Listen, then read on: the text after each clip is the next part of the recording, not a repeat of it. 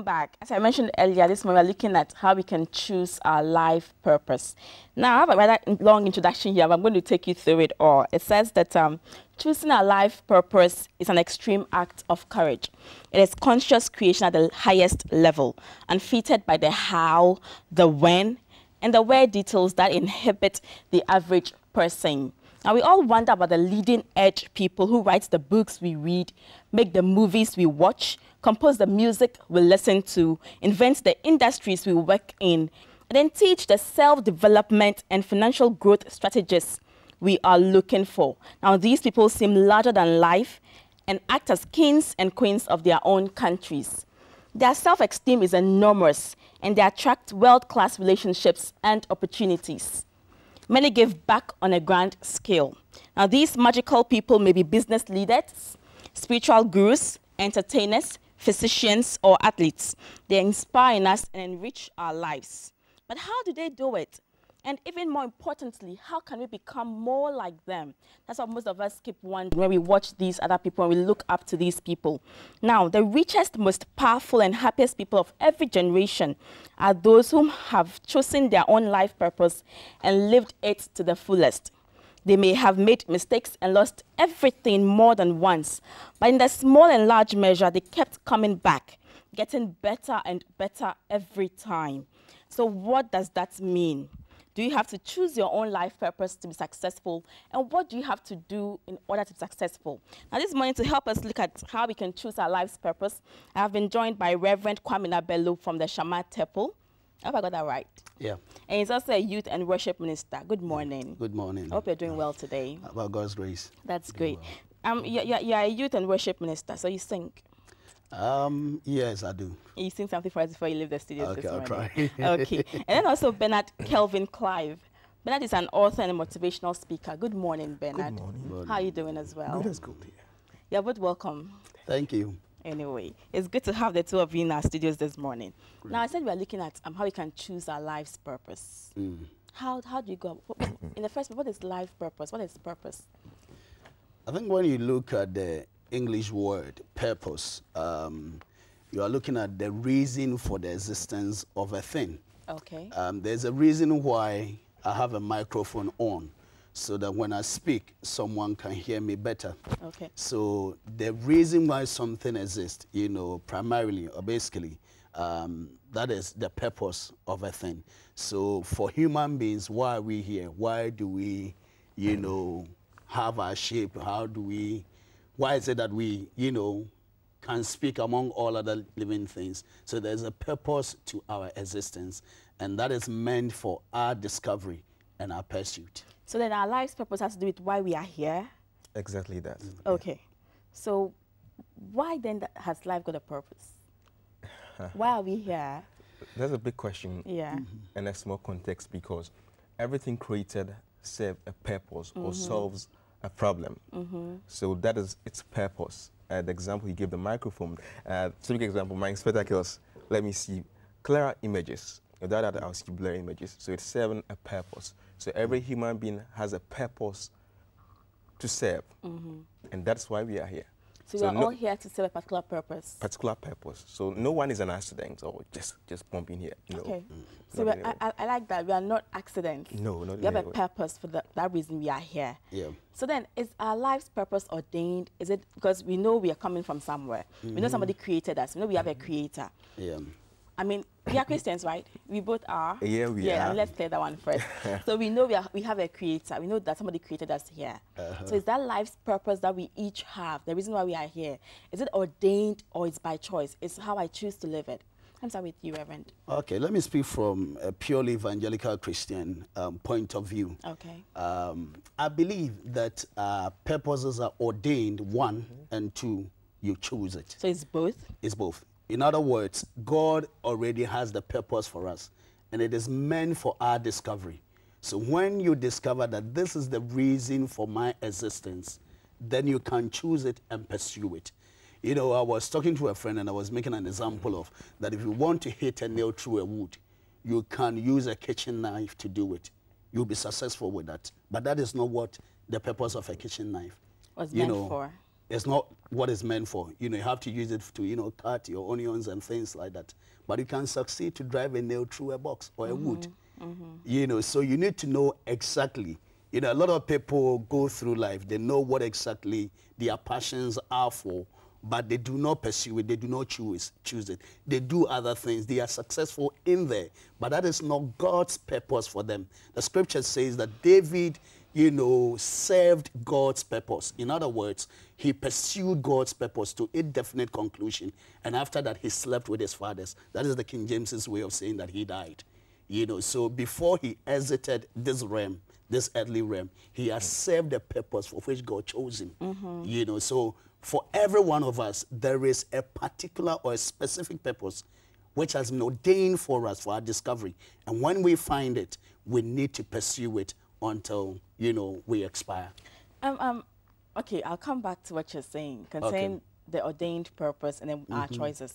Let me ask you to Kelvin. Okay. Is it ordained, purpose is ordained, or it's solely by choice? Or you're also saying it's both? It's both in a way. It's both. They're both saying it's both. Yes, it's both, because if we know that there's a creator and he creates things, it means everything that he creates will serve a purpose. So that if I know that someone created me, there's a God somewhere, he brought me onto this earth, it means I was here to serve a purpose, to solve a problem. So that is right. The problem here is that most people pick things from external sources to live their dream of people. So they find themselves by making choices not in line with their God-given purpose or dreams. That's where we find the problem. Okay, okay. So that you know that it's ordained, you have a roadmap to follow, but you have a choice to decide to follow or go your own way. And that is it. All right. Now, Reverend Bello, how do I get to know this, my ordained purpose in life? Because earlier on you mentioned that some people go away from what has been ordained for them. Okay, they choose their own life's purpose. They become successful, all right. And that wasn't what God had actually planned for them to follow. So then how, as an individual, how do I go about knowing that this is what God has planned for me? Because I don't think anybody wants to do otherwise. I think for the Christian, that's what I'm saying. I'm speaking from a purely evangelical Christian point of view. So how does a Christian know that this is what God has ordained for me? For every Christian, we have the avenue of prayer. Okay. You know, you go to him. Habakkuk said, I will stand upon my watch, you know, stand upon the tower and watch to see what he shall say to me. So in other words, he stood at a place of prayer to make a discovery of God's original intent for his creation. You know, in the Bible in Jeremiah, he says to Jeremiah, before you were in your mother's womb, I knew you. And before you transited out of that womb into this earth, you know, I ordained you as a prophet to the nations. So Jeremiah's sole purpose for coming onto this planet was to become a prophet, you know, to the nations of the world. So that was his core mission. He could do other things, but that is the reason why he was born. You know, so every one of us have this purpose, and we need to go to God in prayer to find it. That is one of it. And the other thing too that we could use to discover our purpose is to find the things that we are passionate about. What causes you pain? You know, because they are pointers, you know, to your purpose in life. What causes you pain? What causes you pain? Why has pain? I thought it's what makes you happy. That is one, and another side is what causes, because some people, for instance, I cannot bear to see women suffer. You know, someone was saying to me that why is it that you know, my Facebook, I'm always updating things, advising women here and there. And I said, probably because I have 2 sisters, 3 sisters-in-law, and I speak to women a lot, and I see them suffer, you know, in ways that they shouldn't. So you feel their pain. So I feel their pain. So I want to help resolve that. That's become a purpose for you. That is a pointer to, you know, what God has ordained for me, you know, the path that he has ordained for me. Okay. You know, that's to motivate people, to inspire people, you know, to challenge people to greatness. You know, so it helps you to discover your particular area of brilliance so that you can function within. Okay. Now, Bernard, he mentioned that with the purposes that are ordained. I mean, as a Christian, you pray to God so he can let you know what your life's purpose is. Then you live it to the fullest. How about when it comes to making choices? Because you said we can do both, right? We can Exactly, have both. yeah. So when it comes to choosing our life's purpose, how difficult is that? How do I choose? It's A or B or C or D. There might be a lot of purposes. Great. I like the question. You said choosing our purpose. Now, if we know there's a purpose for our life, we don't choose it. What you do is you find it. So how do I find and live by that? You don't choose it? You don't choose it. You find it. How? Then you make choices based on career path and what you want to do in the same arena. But you don't choose your purpose. No, but let's take a little child growing up.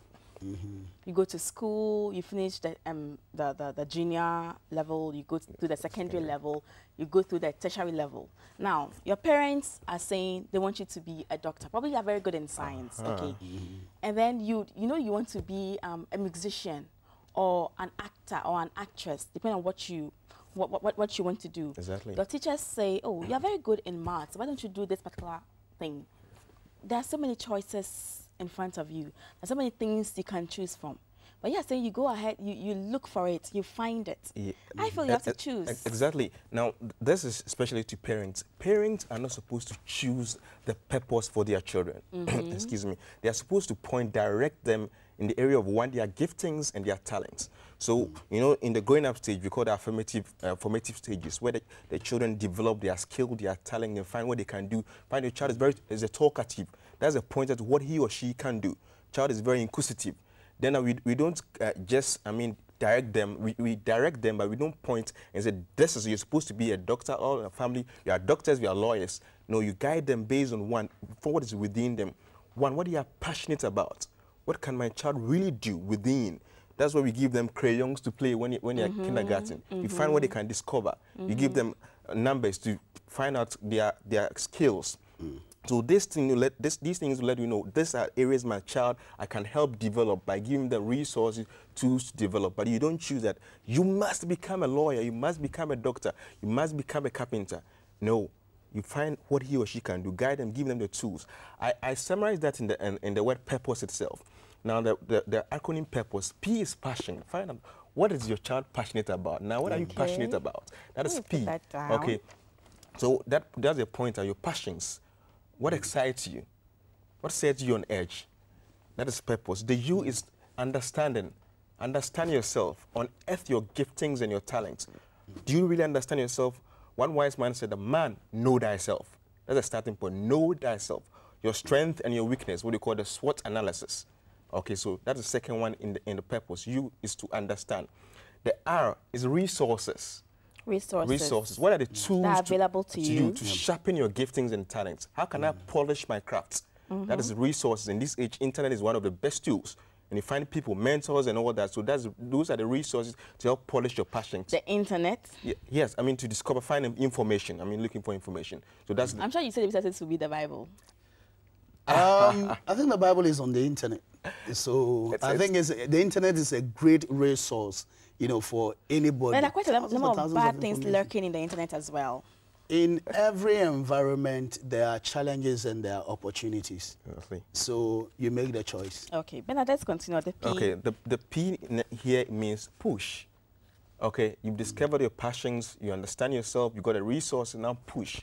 Okay. Put it into practice. Act on those things. Okay, let me start by playing the piano, learning my lessons. What can I do? Let me start by talking to my classmates. Let me start by doing this. You are pushing your giftings. Then you are practicing what you can do. You are discovering yourself the more.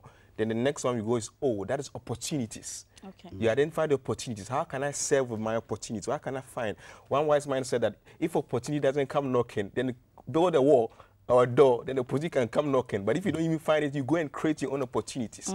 So your giftings will make room for you. As scriptures also says, that your gifts will make room for you, for great men. So that's all opportunities. Your giftings will always give you opportunities. Then the next is S, satisfaction. Do you love what you do? Are you satisfied? Is there an inner peace within? If you don't find that pointer within, it means you are missing a piece. Are you satisfied every day? When I see the people working around with passion, that's the purpose, satisfaction. And the last one is E. Do you enjoy it? Do you enjoy your life? Because life's supposed to be fun and happy in all that we do. The struggles and challenges, enjoy that. And that is your purpose. And that's how you can live that. I see. We'll come back to other ignorance. I have a problem with Bernard's various, how do I put it?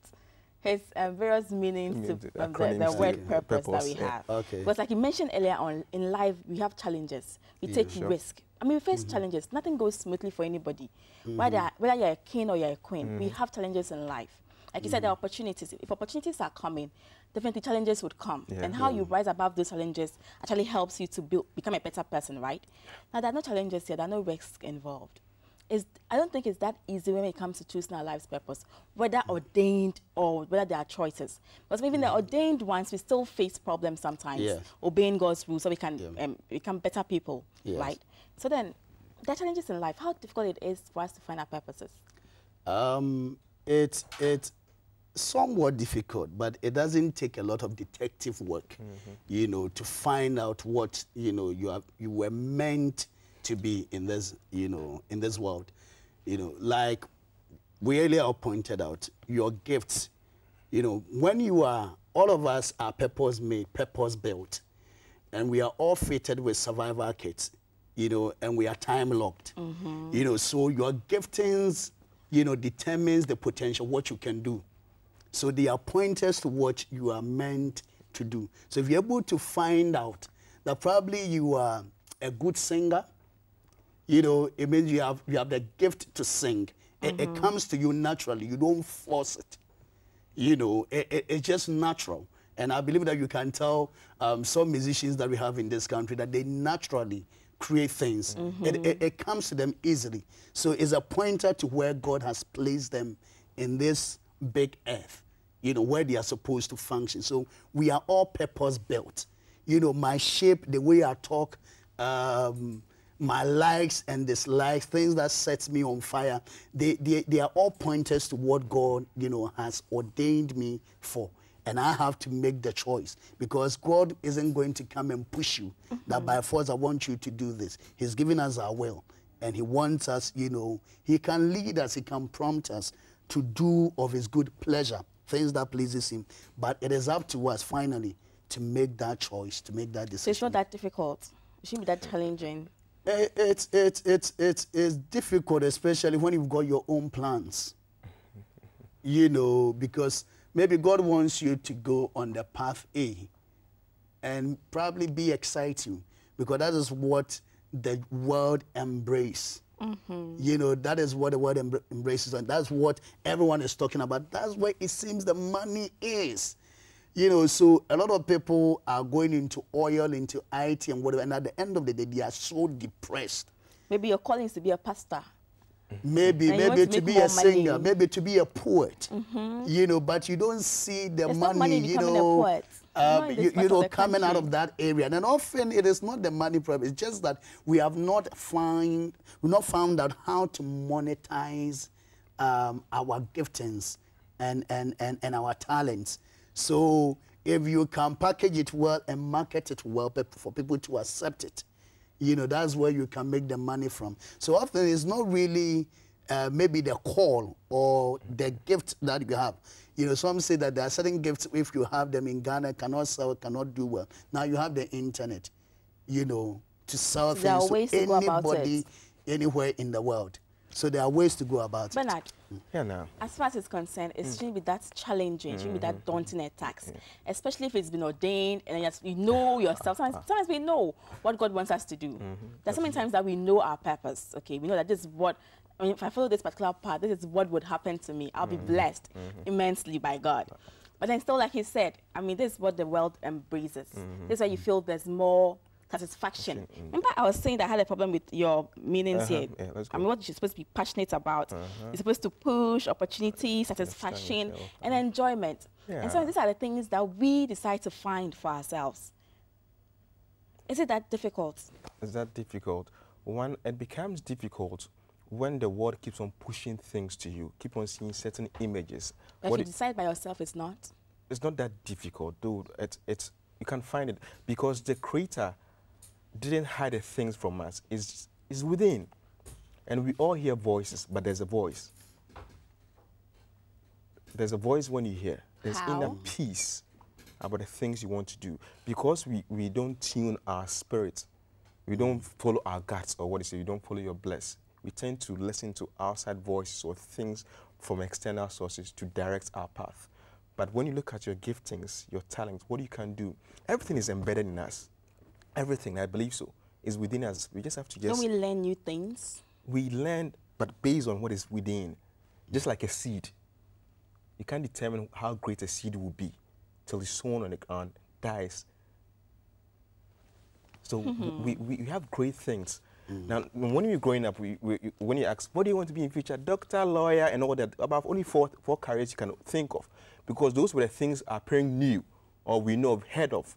But now there are 1,001 over billions of things that you can do, but all still boiled down based on our passions, our giftings, and our talents.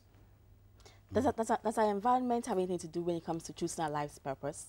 Yes, it does. Like I said, we are fitted with survival kits. Every purpose operates in an environment. Every purpose or vision, whatever, operates in an environment. And within every environment, there are challenges and there are opportunities. You know, I remember in my secondary school biology class, genetics and evolution, there were some plants were told, you know, in the genotype, maybe these are big words, but please pardon me. I do well in you know, the genotype is to do with the internal traits, internal characteristics of an organism. Okay. And the phenotype is the physical characteristics, what we see. So I could see a flower, this is green, this is purple, or what have you. That is the expression of what is within outside. But there are some plants within a certain environment, they are not able to express what is already in the genotype, you know, in the phenotype, because it is planted in an environment which is challenged. So they are not able to express fully what is within it, what it was created to be. And so it is with a lot of us. There are so many people, because of the environment, their particular circumstances, they are not able to express their giftings. And some of them, to some environment, will push out what is within them, which they never knew they had. You know, for you know, I could beat Usain Bolt. You know, I could run 9.12. But how do I know that? I don't even believe I can, so I'm not even forcing it. But if in this studio there is fire, or God forbid, there is a lion somewhere and I'm supposed to run, man. You might go very fast. Maybe I'll do 8.80.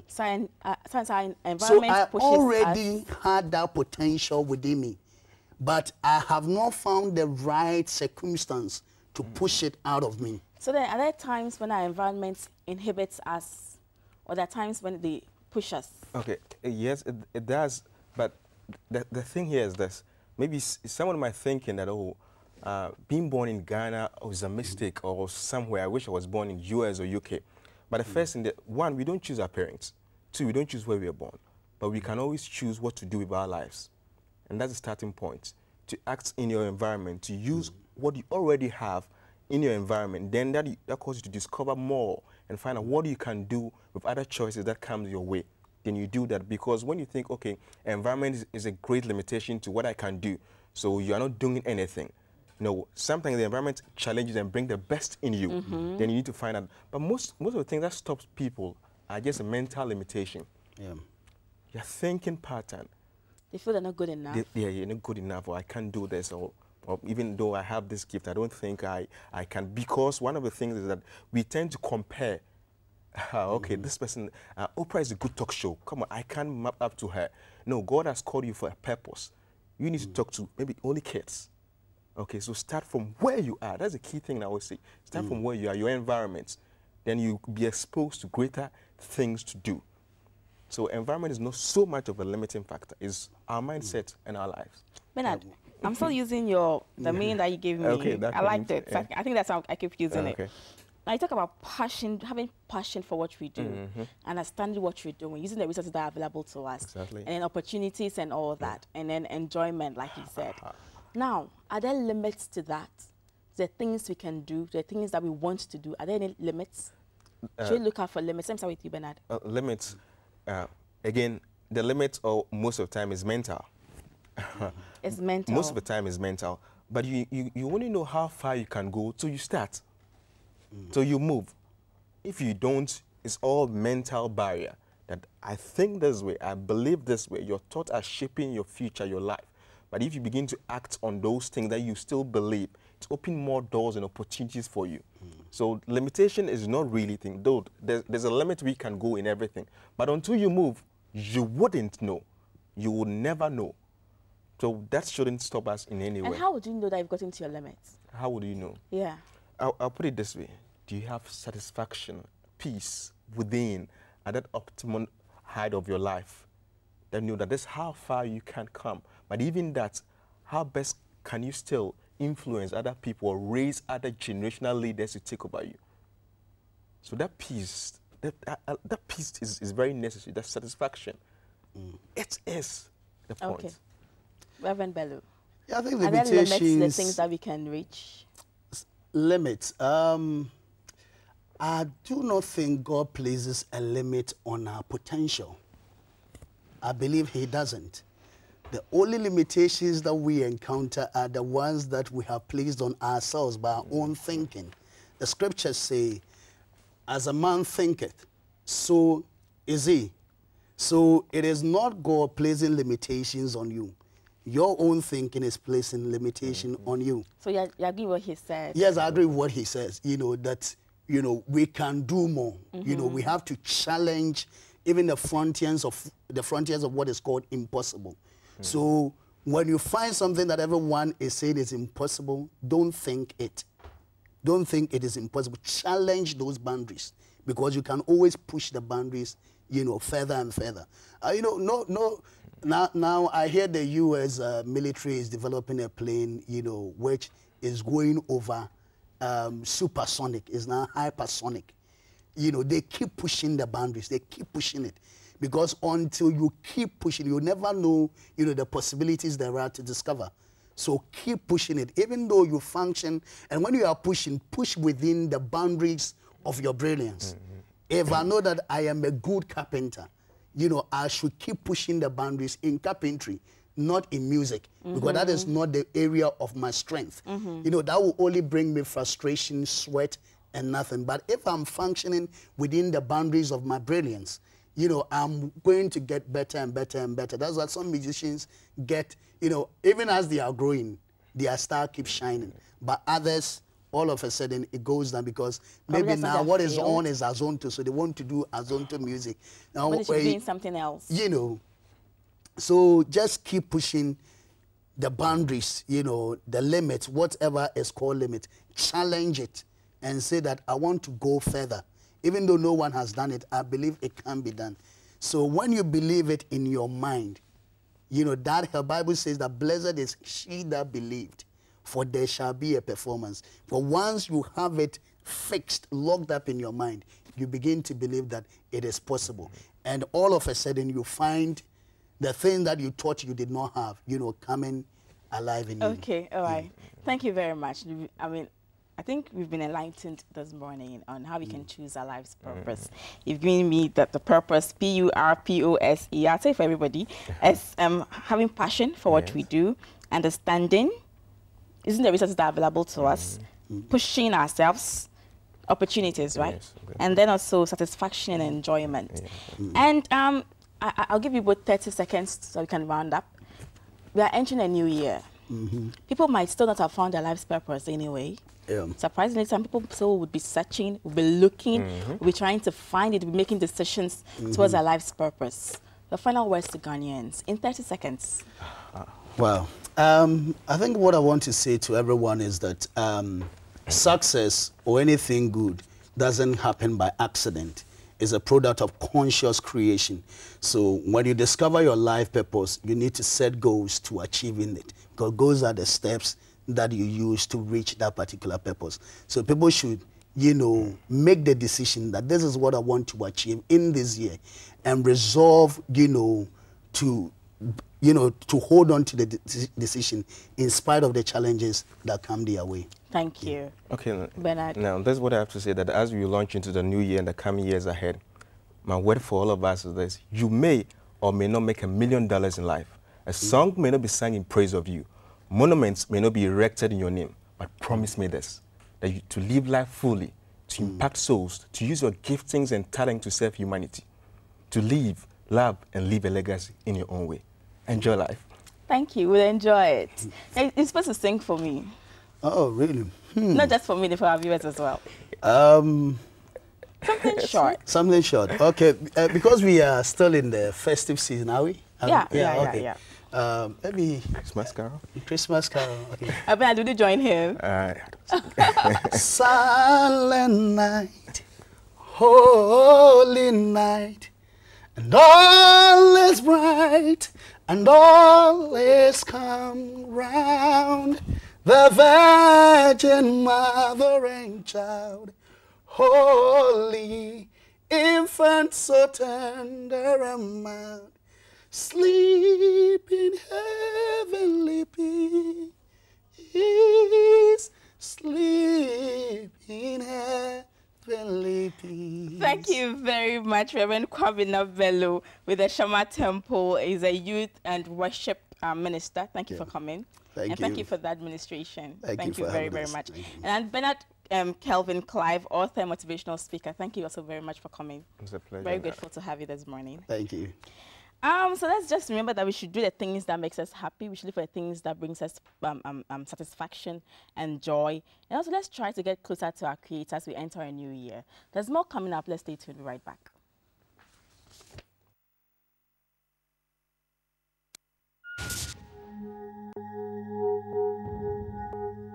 Limit of your ability. You need to hydrate fast. You need to replace lights you lose in Aid Sport, an isotonic performance fuel. Take you faster, stronger for longer. Aid Sport, stronger for longer.